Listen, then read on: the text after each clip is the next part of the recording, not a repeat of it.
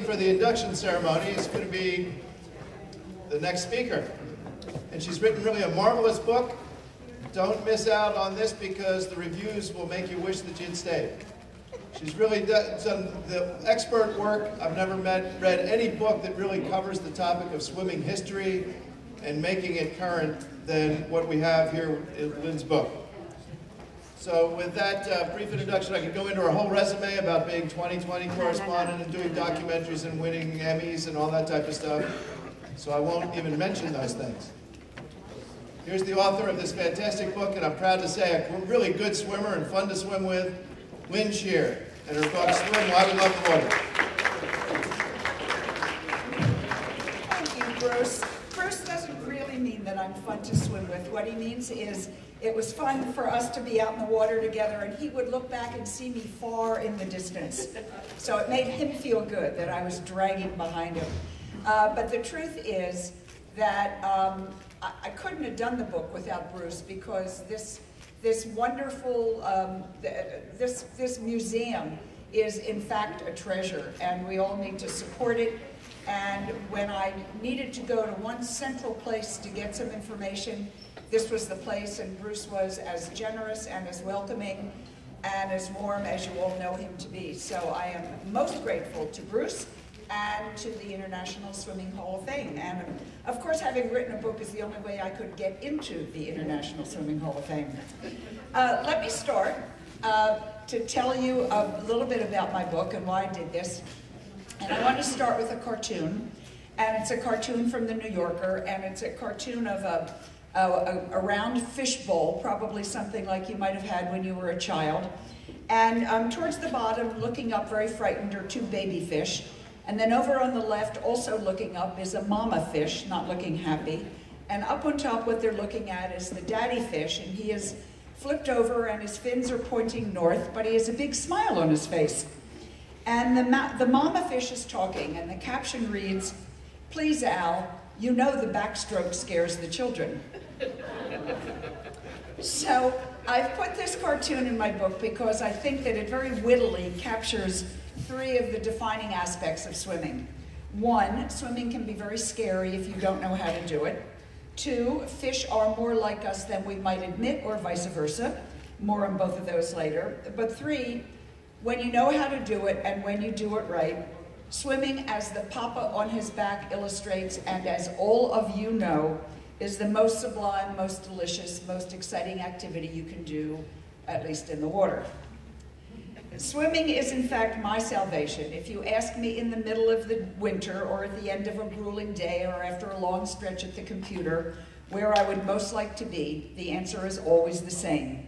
In the water, gliding weightless, slicing a silent trail through whatever patch of blue I can find.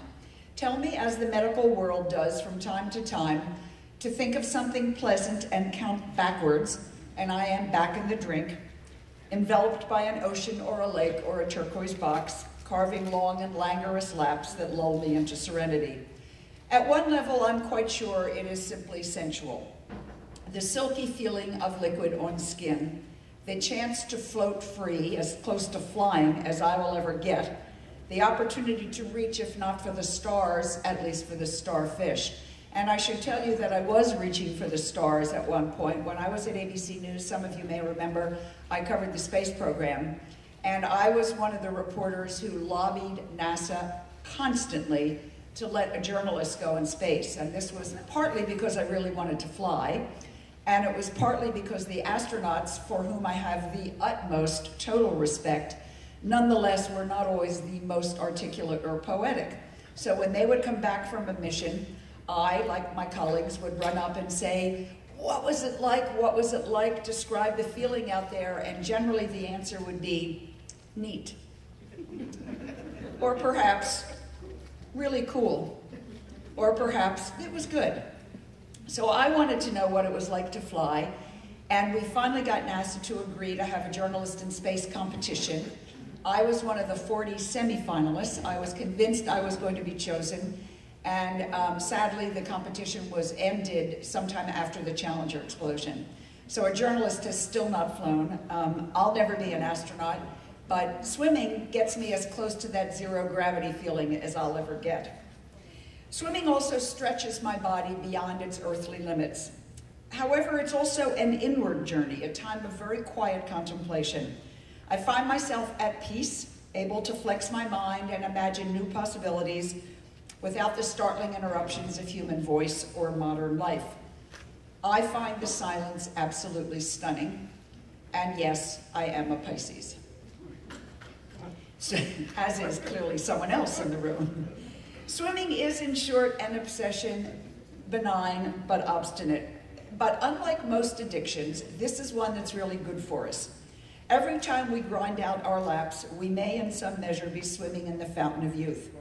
Its proven benefits, as all of you know very well, read like a wish list from the American Heart Association. Blood pressure, cholesterol, cardiovascular, you know the routine. And of course, it also keeps our aging joints from pounding on the pavement. Alas, it was sad for me to learn in all of this that swimming is not perfect, because as you well know, you cannot lose much weight by swimming.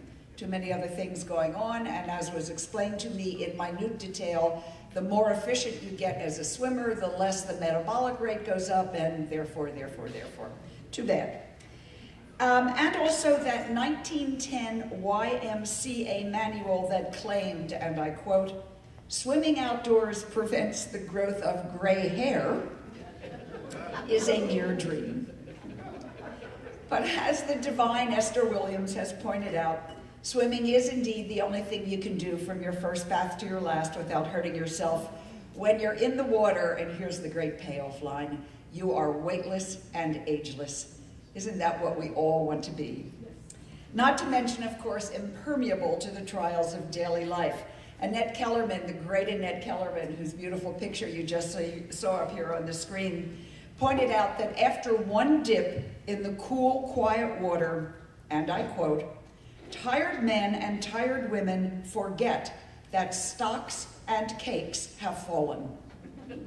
Now there is a campaign promise. In fact, of course, water heals every one of our aches, soothes every muscle.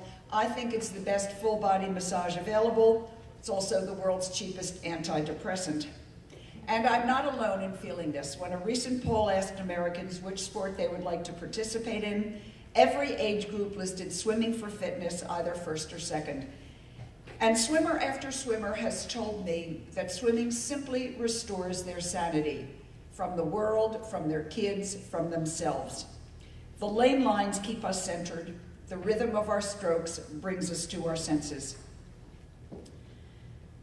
And swimming is also brimming with all of these idioms about our struggle for survival, about striving and thriving in an occasional hostile world. We all use them. Striking out as an iconoclast, you are swimming against the tide. Getting nowhere, you are treading water. Wrong about something, you're all wet. Although I bet most of you would agree with me that that one is insidious. We actually like being all wet. And how many times have we all talked about sticking a toe in, or diving in off the deep end, or finding ourselves in over our heads? It is not just subprime mortgages that are underwater. Life lessons from swimming permeate our society's foundations in everything from the Bible to rock music. I found the most beautiful illustration, this one is not in the book, at the Morgan Library in New York, which has all these wonderful illuminated manuscripts. And it's an illumination accompanying a psalm from the Old Testament, and it's King David with his curly head swimming along, naked of course, with a harp in the background and swimming through what is sort of the sea of troubles. It's just the most beautiful, beautiful illumination. And in the Talmud, during those pre-liberated eons, a Jewish father is instructed to do several things for his son. Circumcise him, teach him Torah, find him a wife, teach him a trade, and teach him how to swim. It's right there in the Talmud. And that's been interpreted not only to save the son, of course it was only about sons, not daughters in those days, but we'll overlook that for the moment, not only to save him from drowning, but also how to take care of oneself. In other words, swimming was considered a basic skill to get through life. And the same point is made to Muslims by a major advisor to Muhammad. More contemporary moral guidance comes from the big-hearted blue fish named Dory in the movie Finding Nemo. When Marlin the clownfish gets grumpy, Dory grabs his fin, wriggles onward, and sings, "When life gets you down, do you want to know what you've got to do? Just keep swimming, swimming, swimming." And that's exactly what humans have been doing since the dawn of civilization. Swimming was so familiar in ancient Egypt, there were several hieroglyphs for it. It was so embedded in the culture of classical Greece, Plato quoted the well-known proverb that calling men ignorant meant they know neither how to read nor how to swim. When Julius Caesar faced a revolt during his love affair with Cleopatra in Alexandria, he threw himself into the sea and swam nearly 300 meters. Clenching his sword and his purple cloak in his teeth, his papers held high above his head. It was a one-armed sprint that saved his command and that of Cleopatra. There are images of swimmers, as you know well from going through this wonderful museum, in everything from cave paintings to Assyrian bas-reliefs, from ancient Chinese bronzes to early Greek coins. Unfortunately, the sport, like almost everything else that was full of joy or reason, disappeared during the Middle Ages, a victim of the overly censorious church and of ignorance that led to prudery. For several hundred years, swimming vanished as Europe disappeared into intellectual darkness. But swimming reappeared with the dawn of the Renaissance, and thanks to a number of popular books, it soon became one of the favorite activities of Europeans. One of its biggest fans was an American teenager working as a printer in 18th century London. His name was Benjamin Franklin, expert swimmer, eager show-off. Once at the request of his friends, young Ben jumped into the Thames River and swam approximately 3.5 miles, dazzling onlookers with his skills. And as you know from the exhibit in the museum here, he also invented the earliest swim paddles. He was so talented, young Ben Franklin was, that an English nobleman offered him a handsome fee to stay in England and instruct his young sons. Franklin later surmised that if he had, he might have earned a great deal of money running a swimming school. Lucky for us, he did not. What Ben Franklin found on this side of the pond was considerably less developed. There were very few swimmers among the colonists, virtually no swim instruction back in those days. Of course, Native Americans swam with great skill and elegance, but few colonists took the plunge. One notable exception was President John Quincy Adams, known for taking daily dips in the Potomac at 5 a.m., stark naked. During one of his famous swims, when in fact he was wearing his clothes, a sudden squall appeared, and because he was wearing his clothes and the boat turned over, he nearly drowned. Mrs. Adams was not amused, and the president took up gardening instead. Other presidents, however, were also swimmers.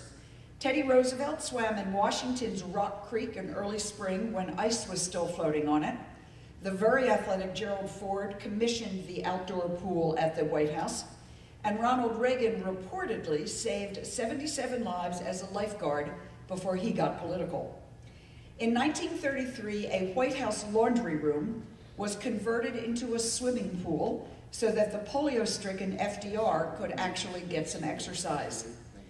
More than 3 decades later, it was bricked over in order to make a press room. And the extraordinary irony here is that the president who bricked over the swimming pool to make a press room was Richard Nixon.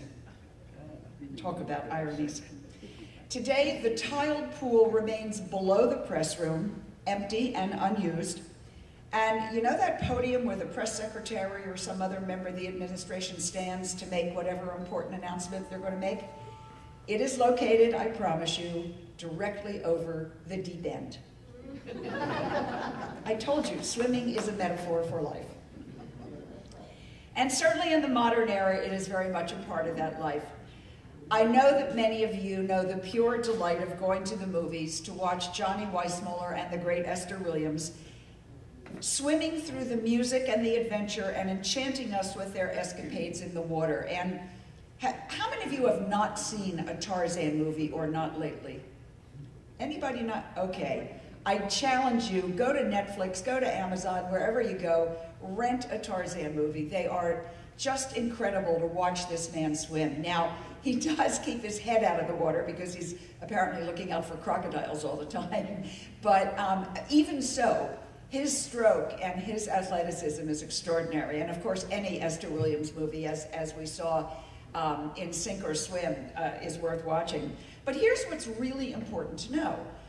Both Johnny Weissmuller and Esther Williams were, of course, actual athletes before they got to the silver screen. As you know, Weissmuller was an Olympian, 5 golds and 1 bronze, and Esther Williams would have gone to the Olympics were it not for the war. But they swam their own stunts, they wore their own bathing suits, which is a far cry from much of what we see in Hollywood today. A side note here about my hero, the great Esther Williams. If you ever thought that the reason she got in movies was because somebody figured out it would be really cool to have a swimmer on the screen, forget it. That's not the way it works in Hollywood. Here's the way it actually works. Do you remember an Olympic ice skater from Norway named Sonja Henie? Great Olympian, medal winner. Well, she was a beautiful figure skater, and they brought her to this country, and she wound up making movies for 20th Century Fox, and they were a huge hit. There were movie upon movie that she made that were just beautiful. So the head of another studio, MGM, Louis B. Mayer, was not happy, and they decided in true Hollywood form that they needed something to compete with the Sonja Henie movies.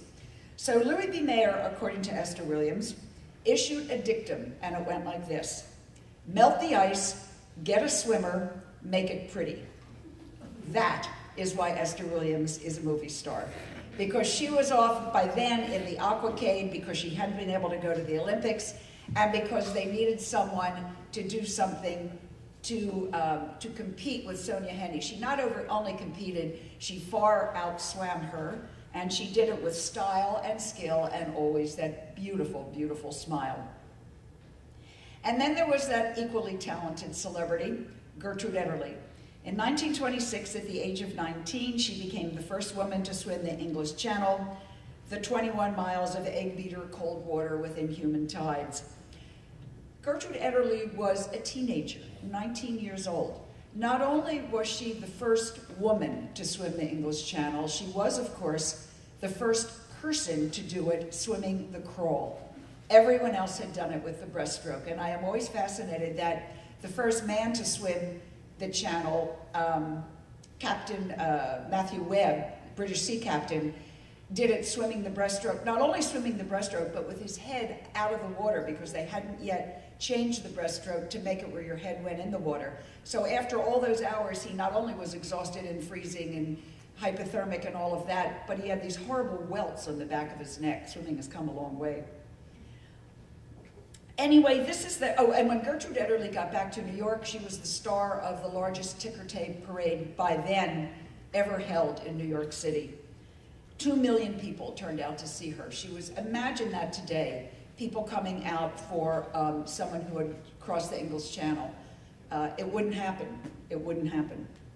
Anyway, this is the heritage of our modern swimming stars.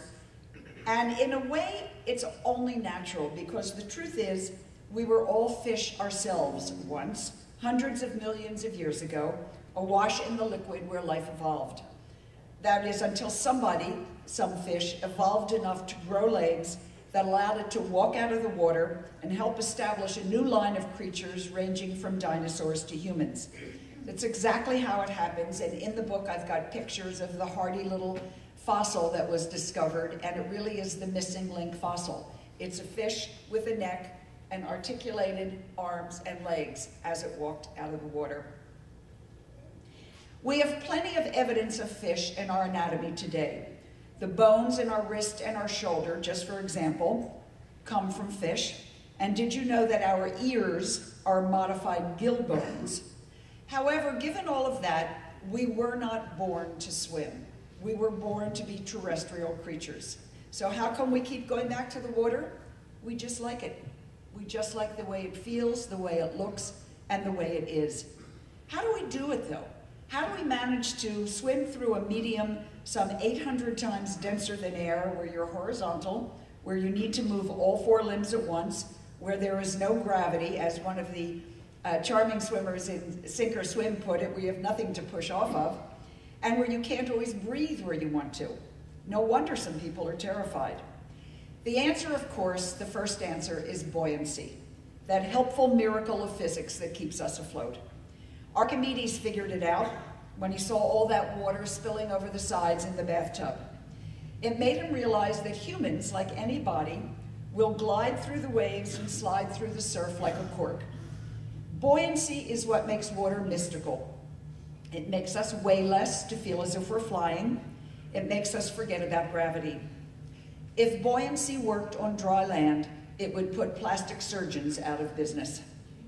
And it's not only what helps us swim, but it also, as you well know, makes it nearly impossible to drown in most cases. I've said this to non-swimmers over and over. Try it. Try to sit at the bottom of a pool. Try to sit at the bottom of a lake. You can't do it. You just can't do it without waves. Of course, that's only part of the solution, and we need to help people learn their strokes. Swimming, I've often said, is the ultimate on-your-own activity. Every other athlete gets stuff to make it easier. Skis, skates, bats, wheels, sticks, gloves, rackets, shoes, even teammates. Not us. An equipment malfunction in the water means some part of your body has broken down, which is why we take lessons and work on them forever. And I must say, one of the great revelations of my research on this book has been how every swimmer I've met, from the beginning beginners to the elite swimmers, are always working on their strokes. Everyone I've talked to has told me that when he or she first gets in the water, those first couple of laps are always getting centered, getting the body right, making sure your technique is on track. This was a revelation to me. I play tennis. I'm a reasonably good tennis player. I get out on the court. I don't even think about what I'm doing, which is probably why I've never advanced any further than I am. Nonetheless, I just play. In swimming, I now focus on what I'm doing and think about it every time I get into the water.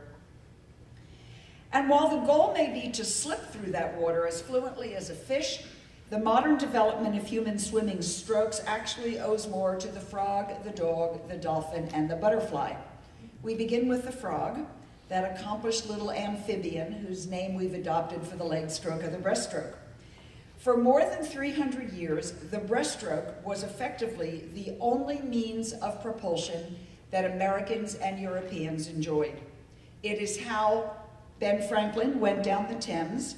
It is how Captain Webb, as I mentioned, went across the Channel. It also happens to be how I learned to swim.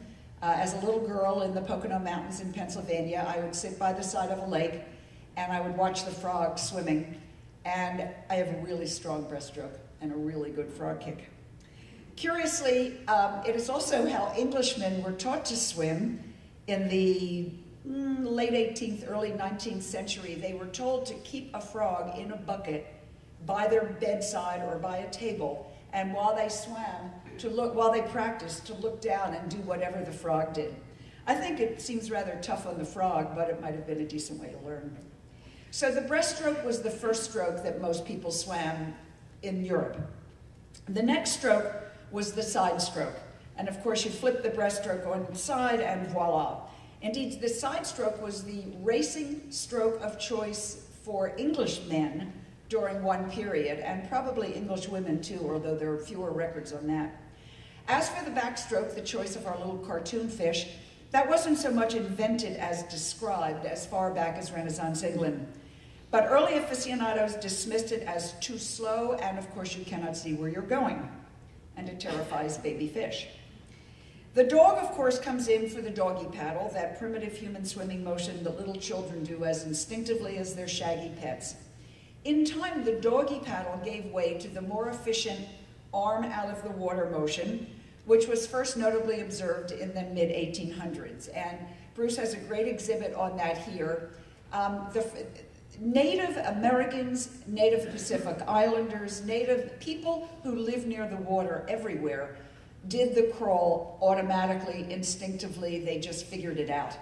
And it was American Indian swimmers were observed by the artist George Catlin, And ultimately, a group of Native Americans was brought to London for an exhibit. The Brits were very fond of American Indians, and they used to bring groups of them over from time to time for living, talking exhibits. And they would dance and they would show off their stuff. And they were actually paid for this. This was not slave labor, but the English were very interested in American Indians. And they found, one group came over, and a British swimming club at one of the famous baths in London called High Holborn found out that the American Indians were going to be in town, and they invited them to their club for a meet with some Englishmen. And when the Indians took to the water, the British sports writer was so intrigued by the stroke they were using, keep in mind the Brits were still using the side stroke, that he described it this way. They lashed the water violently with their arms, like the sails of a windmill, and beat downwards with their feet, blowing with force and forming grotesque antics. Of course, what he was describing was what we now call the freestyle. And it was nothing like the breaststroke or the side stroke. And in time, this is the stroke that overtook the swimming world. Why it was first called the crawl is not clear. There are several records on this. Either someone said that, quote, the swimmer appears to be crawling over the water instead of being in it, or perhaps someone else said, look at that kid crawling, or perhaps it was something entirely different and it didn't happen at all.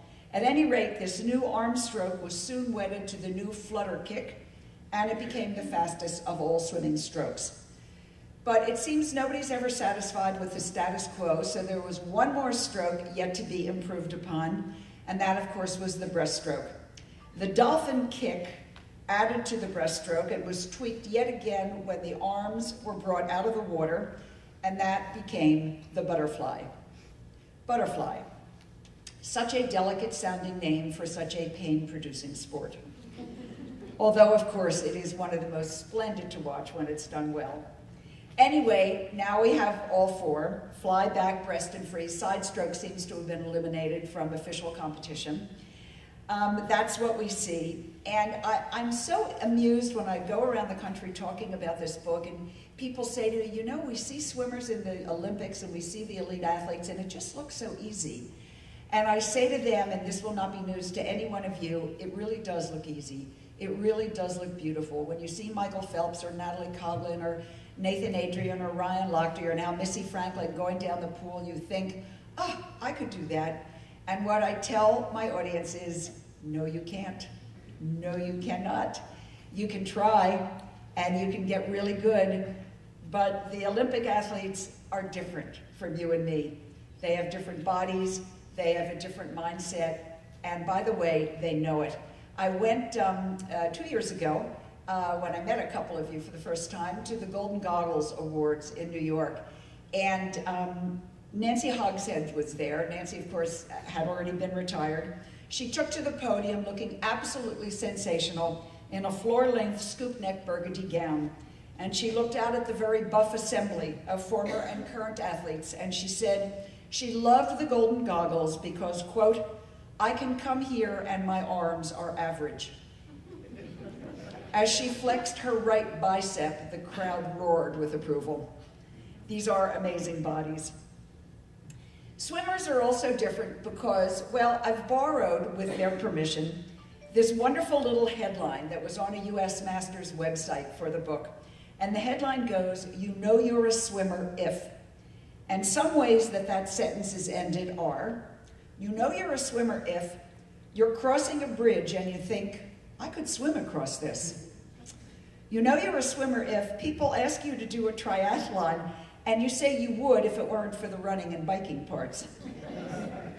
You know you're a swimmer if you put off the decision to color your hair until after the summer swimming session. You know you're a swimmer if you get in the water and feel like an eagle in the sky. You get the idea. And so do I, which is why I decided to write the book. Not only to write the book, but to participate in a way that was far beyond anything I imagined I could ever do. A little over, about a year and a half ago, when I was deep into the research, I decided it would be a good thing if I did something, well, a little adventurous for the book. Maybe took on an interesting swim. I'm a journalist, and all of my life, everything I've reported, I've tried to get as close to as I possibly could to really understand how it feels. So I thought I'd better learn a little something about this marathon swimming thing. I'd better find out why people are going out into wild ocean water and doing swims that never would have occurred to them long before. It probably didn't hurt that I was rounding the end of my 60s. And I thought, if I don't do it now, when will I? Could I push my body and my mind to do something totally new? So I signed up, as Bruce mentioned, for a big swim. I signed up to swim the Hellespont. The Hellespont today is known as the Dardanelles. It's that strip of water separating Europe from Asia in western Turkey. And for those of you that aren't totally familiar with it, if you visualize Istanbul and the Bosphorus as being up here, and then the water widens out and it becomes the Sea of Marmara, and then it gets skinny again and it becomes the Dardanelles or the Hellespont, and then it empties into the Aegean and moves on to Greece. But at that point, the little narrow bottom of it is the Dardanelles or the Hellespont. I was attracted to this body of water on several fronts. First, as a former classical Greek major in college, I loved the history. I loved that it was right next door to Troy, and that the Hellespont had been mentioned so very often in Homer's Iliad. I love that it was the scene of the most famous swimming myth in Western lore, and that, of course, is the myth of Hero and Leander.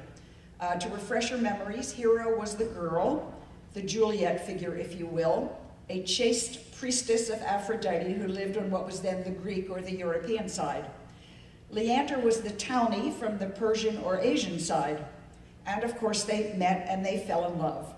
Forbidden love, according to the authorities and to her parents.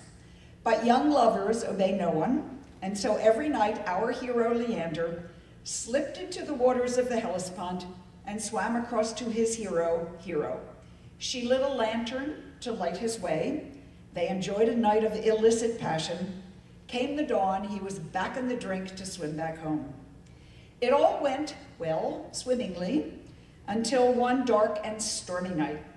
Hero's lamp went out, the sea spun, the waves roared, and Leander, unable to find his way, drowned. When his body washed ashore the next morning, Hero took a look, was overwhelmed with grief, and jumped from her tower to join him in the afterlife. It was a double tragedy, but a new theme for centuries of art and poetry. The story of Hero and Leander has been told and illustrated and sung about for more than 2,000 years. In 1810, the English Romantic poet George Gordon, better known as Lord Byron, himself a master swimmer, by the way, he had a club foot, was very clumsy and awkward on land, but in the water he swam like a fish. And he was also fascinated with all things classically Greek. So he was intrigued. Could it have happened? Was it possible to swim across those rough waters? On his second try, Lord Byron did it, establishing the Hellespont as a romantic challenge and becoming the poster child for overachieving swimmers around the globe. And that's partly what drew me to it last August. I had also chosen very carefully. It was wide enough to challenge me, but reasonable enough to think I might make it. Never mind that I had swum no further than a half a mile or so at a time, and just to give you the logistics, the Hellespont at its narrowest point is a mile, point to point. But the currents are so strong that they don't let you swim point to point. You do a big arc. So it winds up being around 4-ish miles. It's never quite clear what it's going to be. I hadn't done anything like that in my life. Some of my strokes were still unreconstructed leftovers from summer camp. I was a lazy lap swimmer in eastern lakes and bays and pools. I had never ever swum in wild, open water, that is to say, never far from the shore. So I trained, and I trained hard. I joined U.S. Masters Swimming, and I did the drills. I swam at 6 in the morning, still do, for an hour and a half, a couple times a week. I enlisted wonderful, helpful, generous people like the great Jane Katz and said, what do I do? What am I doing wrong? And she wonderfully showed up at the pool where I was swimming and stripped off her clothes, and there was a bathing suit underneath, and took me for an hour down the lane. I came down here and interviewed Bruce and went out into the ocean with him and picked up a few tips there. I was relentless, I was shameless. I asked everybody I could find that was any good. If you are anywhere near me and you are a good swimmer, or that is to say better than me, I asked for help. Then during the summer, last summer, I took myself into the bays and the oceans and the pools on Long Island. I got used to longer swims. I swam for an hour and a half, for 2 hours, for 2.5. I worked on my technique and I told myself I could do it. Officially, I was in a race. There were 431 other swimmers from around the globe. Some of them, oh, this was the really scary part, some of them were really good. This was August 30th, so I went to Istanbul first, spent a couple of days to get rid of the jet lag, and then I flew down to this place called Çanakkale, which is on the Asian side of Turkey. That's where we stayed in hotels, and then they ferried us across for the swim. And on the flight down, of course, it's a tiny town, and it was a small plane, and it was clear who the swimmers were and who lived there, so all the swimmers started chattering as we arrived. We were going to be there for 3 days before the race, and we all started talking, and I met one charming British woman, kind of a round, chunky, sweet woman named Lynn Tetley. She's in the book, not from the Tea family, unfortunately. But we got to talking, and she was very sweet. She's, you know, about in her late 50s. And I thought, oh, this, you know, if she can do it, I can do it. At which point her daughter, her grown daughter, tugged me on the sleeve, and she said, by the way, she said, Mum swam the English Channel. And I thought, oh, God. And then Mum said to me, oh, she said, but I was in much better shape then. I'm not in shape now. I was ready to give up from that moment. There was a wonderful team of guys from the Netherlands who were there swimming for a charity. There were a bunch of Brits who were out there, a group of them doing their own thing. It was just, they were from Russia, from New Zealand, from Australia, just an extraordinary group of people. I was getting very nervous, though, as I started to meet them, and I thought, what am I doing here? So the day we got there, I ran into the, we had a clinic where they were letting us get acclimatized to the water, which was terrific, and I ran up to Simon Ury, who's the head of a terrific company called Swim Trek that organized this trip, based out of London, and I said, Simon, there's a channel swimmer here. And he looked at me very patiently and he said, Lynn, there are many channel swimmers here, including himself. I was terrified. A few logistics. The current, as I say, is so strong that not only did they have us swim this arc, that they warned us that if we didn't swim that arc, that we would get caught in the current and be carried way past the goal and into the Aegean. And while I'd love to be going back to Greece at any moment, I must tell you, I didn't want to go to Greece at that point. So I was really good to obey the thing. And then we had reports of critters. There were lots of reports of jellyfish from previous years, which made me very twitchy.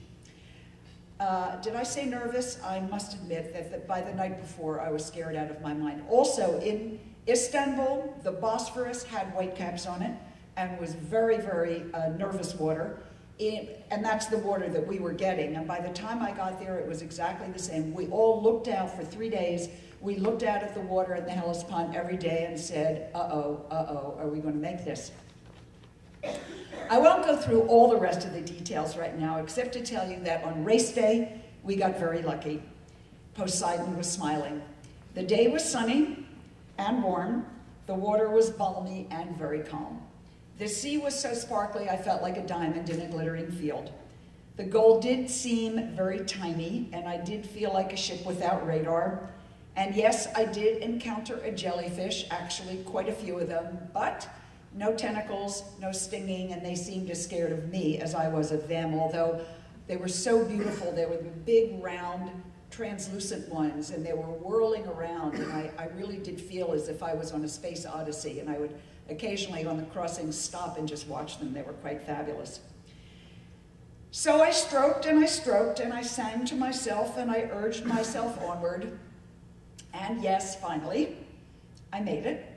I leapt out of the water to cross the red carpet as the electronic tag around my ankle registered my official finish. I flipped up my goggles, shook out my wet hair, and I raised my arms in perfect Olympic form. It was truly a dreamy moment. I had done it. I waded into the water in Europe and walked out in Asia, crossed the Hellespont in time. By the way, it's a very busy shipping channel. You only get 90 minutes to do it. After 90 minutes, they fish you out if you don't make it. And I made it in time, under time. I did it in time and emerged on Earth on my own 2 feet, and I will tell you that no fish creating a new evolutionary line could have felt more accomplished. And as I got out of the water, I walked over to where the other swimmers were, and most of them had gotten in before me, but it didn't matter. I was swimming my own race. I walked over to the group, and I was ecstatic, as they all were. Everybody was elated.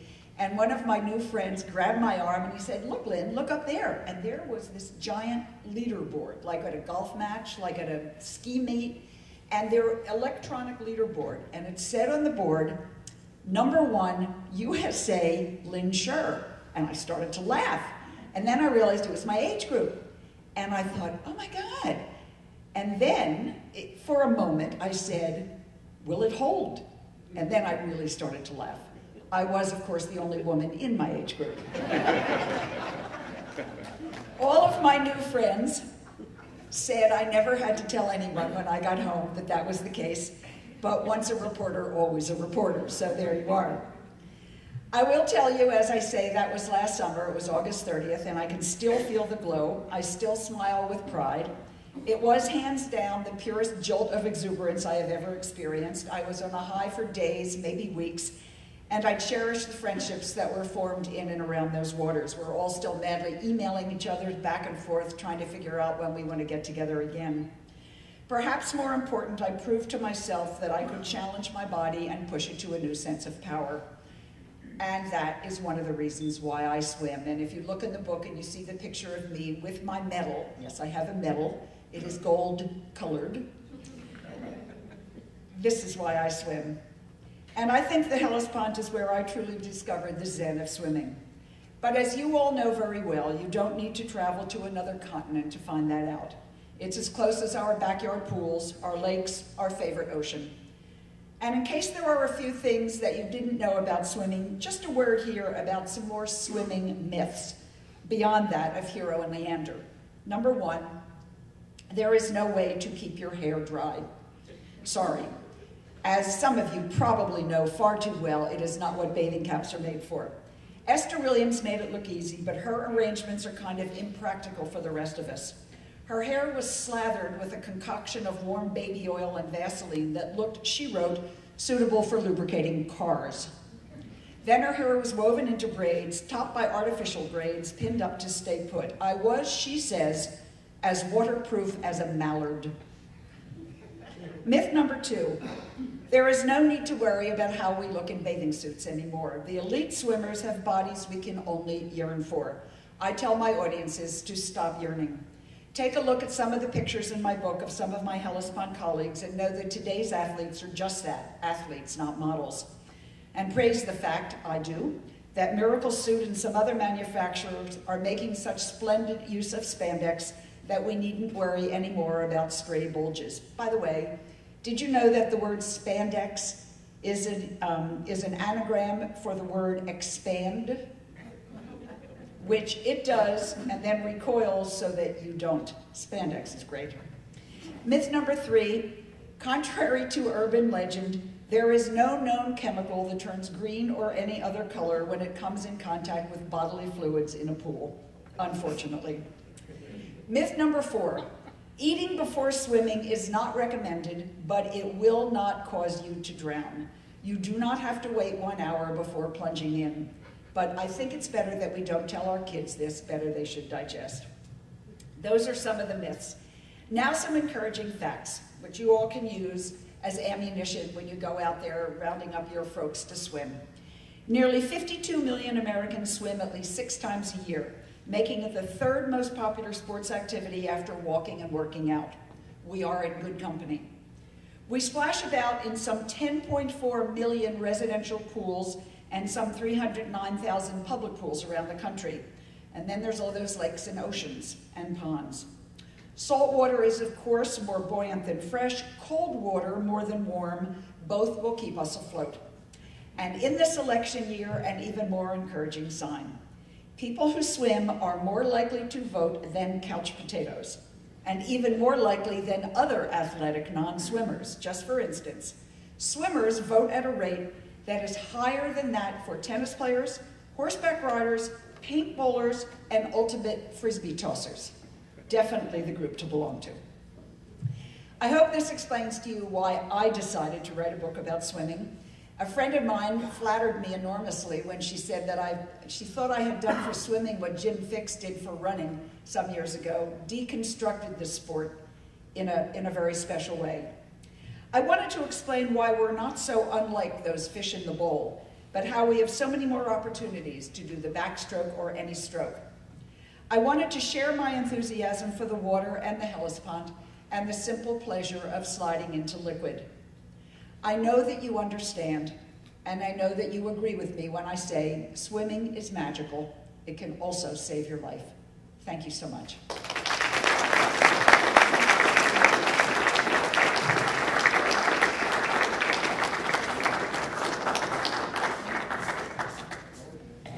Lynn, I know if we have the chance, we can take a couple questions, but first I want to give you a certificate of appreciation from the Hall of Fame for the International Aquatic History Symposium.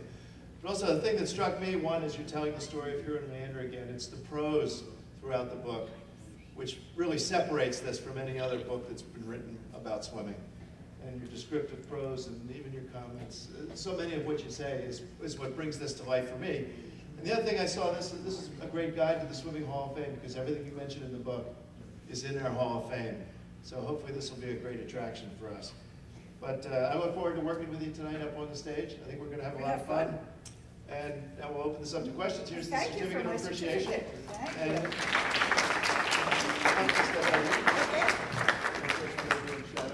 Photo up. One on the duck. Without the light.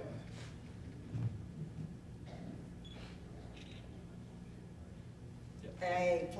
Okay. And again, I think you guys that are with kids and all that stuff back there, this is the book to read.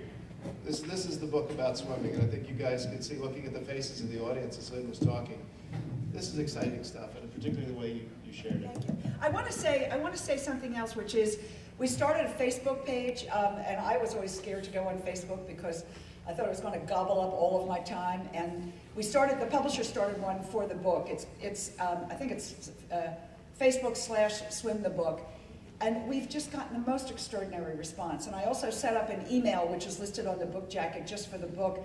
And the stuff I've gotten from people around the country makes me realize what an important community the swimming community is. You know, I did a book a number of years ago called Tall Blondes, a book about giraffes, because I have a passion for giraffes. I only write books about things I'm passionate about. And I knew that when I did that, I had tapped into this love for giraffes around the world, as it turned out. And I hope to have done the same. I feel as if the swimming community was just waiting for someone to start bringing it together in a way that Bruce has with the museum. Some of the comments I've gotten make me realize how deeply swimmers feel about swimming. And there is a real connection there. Swimmers, you all know, are terrific people, and that's more than just a pat comment.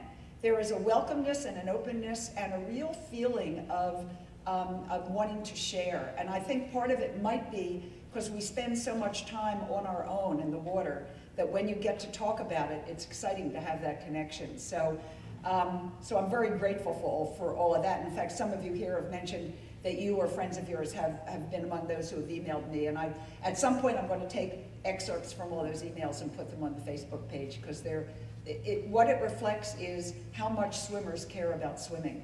And that, to me, is very important. I'm happy to take some questions, if there are any. Questions, comments, swimming stories?